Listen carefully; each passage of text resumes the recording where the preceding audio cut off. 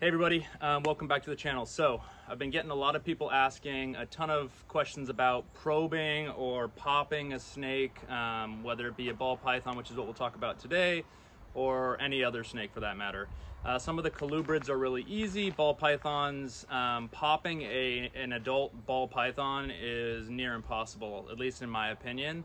So today, I'm going to show you my method of probing. It's pretty straightforward, pretty simple, as long as you have a steady hand. We'll go through a couple of things. Actually, today we're going to look at my buddy Taylor over at Pacific Coast Pythons. I'll put the link to the Instagram page in this video. So what we're going to look at is some of his high-end snakes today. He got some that he was told were male and female, but he thinks that might be swapped, so we're going to check that out. This is, again, not a difficult process if you have the right tools. So I'm going to tell you about the tools that I recommend, and we'll just kind of dive right in, and then we'll get a little close-up as well so that you guys can see how to do it. The key is, like I started with saying, the steady hand. And you're not pushing. None of the things that we're going to be doing today is pushing any tools around. It's just letting these tools kind of do their thing and glide. So you'll see it in the close-ups. All right, let's get started. All right, guys, so this is the lube that I use, which is mineral oil. You can get this at like CVS, anywhere similar to that. But you can also do a Vaseline lubricant, which is a little bit thicker. So you just put this in a little cup, a little bowl, and then you're gonna dip the probes in there. So let's take a look really quick at the probes. So it comes in a little kit. I got mine off Amazon. Take a look at the size of this, small. This is good for, it's got a couple different sizes there. The tips are different sizes, so this will be for the little babies, and then mid-size and a larger ball python. So today we have a couple of ball pythons that are in the 1,000+ gram range, so we will be using the largest one, and we'll get to it. This is the first snake that we're going to look at. This is an Orange Dream Yellow Belly Desert Ghost. Absolute gorgeous snake. Look at the blushing on the head. Again, this is Taylor over at Pacific Coast Pythons. He has some gnarly stuff. Go check him out. So this one was supposed to be the boy, is what he originally purchased it as, but he thinks this one's growing real fast, so we're going to take a look and think maybe this might be the female. And then we have another one, which is the Super Orange Dream Yellow Belly Desert Ghost. So let's start with this one. Typically, the best plan of action is to get a second person to do this. You can do it by yourself, definitely for the small babies. I do it by myself. Pretty easy. I might actually show that at the end of this video, but for a large snake, definitely better to get a second person. The second person is just going to hold the snake, kind of make sure it's not slithering out, twisting, and things like that. So we're going to take our probe, we're going to dip it right into our little liquid. All you need is, again, just a little bit. And here's the key. Obviously, we want this probe to go in here. Now for a female, it's just going to go about that far. Now for a male, it's going to go in about there. So when we're doing this, if I just start to try to go in, there's this little flap here, and the snake it's not going to work if I just go straight in. So what I do, again, I'm not pushing, I'm just letting this thing glide, is I start like that, okay? And then, again, I'm not pushing. This is if the snake moves, I'm not even squeezing this thing very hard so that it could accidentally like puncture or anything like that. If the probe will just move out of the way of my fingers. So right now I'm going in, testing. So here we go. Okay, so right now on this side, it's kind of stopping short. So if you want it, what you can do at this point is put your thumb there and pull out. So this would be a girl so far on this side. So since, again, I'm not gonna push to see if it's a boy, typically if it's a boy, it'll just kind of glide through. So now we go to the other side, same thing. There's plenty of mineral oil on this, you don't need any more. And again, same thing. Here we go. Snake's saying, okay, I'm a little uncomfortable. This does not hurt the snake at all. So it's starting to move, so I'm just gonna pull it out. We're gonna reset, we'll get a little bit more mineral oil. Again, here we go, going in this way, and in, and gliding. This thing is definitely stopping right here. So this, again, if you want to do it, you put your thumb right at the end, pull it out. count the scales. 1, 2, 3, 4 scales. That's a female. So this snake is not a boy. All right, so pretty straightforward, pretty simple. We're gonna do the next one, which fingers crossed it's a boy. So since if you guys know your genetics, a super orange dream yellow belly desert ghost is definitely a better boy to have than an orange dream yellow belly desert ghost. So let's get this second boy and take a look. Okay, so we just sexed this one, which again is the orange dream yellow belly desert ghost. And if you can see, they look very similar, but this one a little bit lighter. And you can see that, as Taylor was telling me, the alien heads are on this one, but not on this one. And that's pretty typical of a super orange dream snake in general. And then this is the super orange dream yellow belly desert ghost. So interestingly though, what we believe right now is the orange dream has an oranger, more beautiful head than this one. But again, this one is definitely an awesome snake. Both of these desert ghosts, so they're gonna do some definite damage in breeding season. So, all right, we're gonna get rid of this one, start to sex this one. Okay, so we're gonna try this. Basically, this little boy wants to give me a nice hug or a kiss with teeth. So, he's all curled up. We were trying to get him and use our 2-person method, but for this, I'm gonna show you how, if the snake is acting like this and the head's all locked up there and the tail is present here, we're gonna attempt it like 1 person. Once he unravels, then we will do the opposite. So I'm gonna switch hands here. He's extremely tight right now, but he's giving me all this. So again, Taylor, I'm actually gonna have hold just the tip down right there. Okay, and again, same thing, come opposite direction to start. Boys don't tend to like this as much as girls, so I'm hoping he's gonna cooperate. And let's see, so far not so good. Let's see.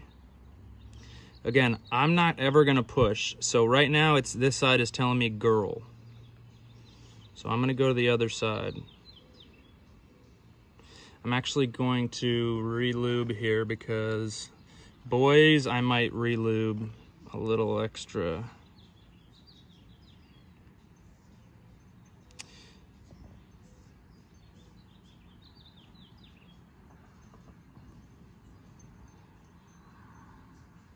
I'm gonna put my thumb there and we're gonna pull out. I got bad news from my buddy Taylor, but we're gonna do it again just in case because I don't want to give it to him, even though he's standing. It is not bad news. It's not bad? No, it's okay. A more expensive snake. It just changes the breeding plan. Okay, changes his breeding plan. That's fair. By the way, I am doing this left-handed, which is just to show you it's not that hard. I am a right-handed individual. So we're gonna go back in again, waiting for it. It is just not going anywhere. You guys can see it's easily stopping, and my hand kind of glides as it stops because I'm not putting that extra pressure, and now we're just gonna take it out. I'm gonna go one last time on this side just to triple confirm this thing. All right, I am more confident that this is a female than the other one because I can definitely feel a stoppage on this one. So, gorgeous snake. Also a female, and I'm going to show you guys, to finish up this video, some of the little babies and show you, well, I want to show you a male since we've only hit 2 females so far, so we'll get another snake out here. All right, so this is a boy. This should be a boy. I have not sexed it since the day that I got it, and it was so small then that, you know, basically I haven't sexed it, so I'm doing it here with you guys. I have switched over to the tiny probe that is oddly curved now for some reason. Must have got knocked around, not so sure what. So I'm gonna try this by myself at this point. I don't recommend doing this after they just ate a meal, which he did just eat a meal today, but for the sake of the video, I really wanted to get, I wanted to do his. On a baby brand new snake, the way I'd actually do it, because they're so light, is I actually hold it with one hand just by the tail. So I'll hold the snake up by the tail. I know that sounds ridiculous, but because they're so light, there's really nothing pulling them down. It doesn't hurt them. At this stage, I'm definitely not going to hold this snake by the tail, and I'm not going to be able to do this by myself. So we are going to switch around. Well, here. All right, here you go. So I'm going to go like this. Again, I'm coming in at that other angle here, this way, and then this way, and under that flap right there. And we're gonna start to glide inward. Let's see if he lets me do this. Oh, there we go. I got that pocket there. Now take a look how deep this just went. Okay, look, I'm not even gonna go any deeper because I don't need to. Look how deep that went. That is a lot of scales, and this is a small snake. So it just went all the way in. So I'm not gonna go the other side, no need. He didn't, look at him, not even phased at all. So as long as the snake is relaxed and, you know, not stressing, it's unlikely for you to hurt the snake at all. So that's this little dude, and he is a boy. Again, if you guys haven't seen some of my other videos, this one is a cinnamon cypress sunset. From what I understand, the only one in the world, which is pretty cool. So he's a beautiful boy, and he is getting big quick, so he'll be doing some breeding later this year. So, all right, we're gonna switch over to the last boy that we're gonna check. Gonna give this snake off to Taylor, and we're gonna take this one here. This is one of my most exciting projects that I am very happy to own. This dude is, again, it should be a boy, and all he is, many of you in the previous video said, are you sure it's not a stranger clown? And the answer is, I don't know. I just asked the breeder, and he said he is 100% confident that this is a clown het sunset, 100% het sunset. So we have many females for him to pair up with to produce that sunset clown. So let's do this. He's a little bit more of a fidgety snake, but again, I'm gonna try to do this myself. Let's see if he lets. So again, I'm gonna put my thumb kind of over here, let him do his thing. He's definitely a lot more tense, I can already feel. See, he's already starting to rotate. Let's see if we can get this. Nah, maybe not. He's gonna switch around. No, probably not. Think I'm gonna need Taylor's help here. Actually, here, grab that tail. No, not gonna work. Okay, so again, a little tricky depending on all the snakes that you got. Everybody's got a little different personality.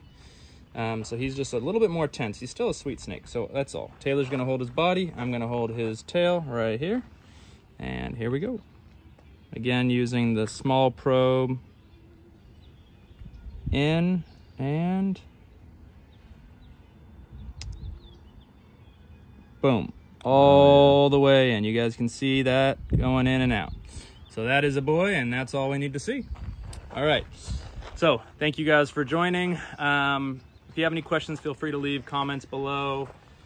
Again, this is not a difficult process. You may be asking, what probes did I buy? I have absolutely no idea. I went on Amazon, picked a $5 set of probes, probably something like that.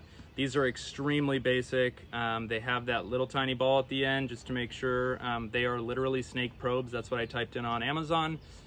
They have some massive sets. Look, you know, you guys can do the distance, but this is probably 6 inches, this probe, and they're all about 6 inches. So that's what you need to look up. Again, what else would I say? The last thing I'd say is, if you don't feel comfortable doing this, if you don't have a steady hand, if you don't do, then just don't do it.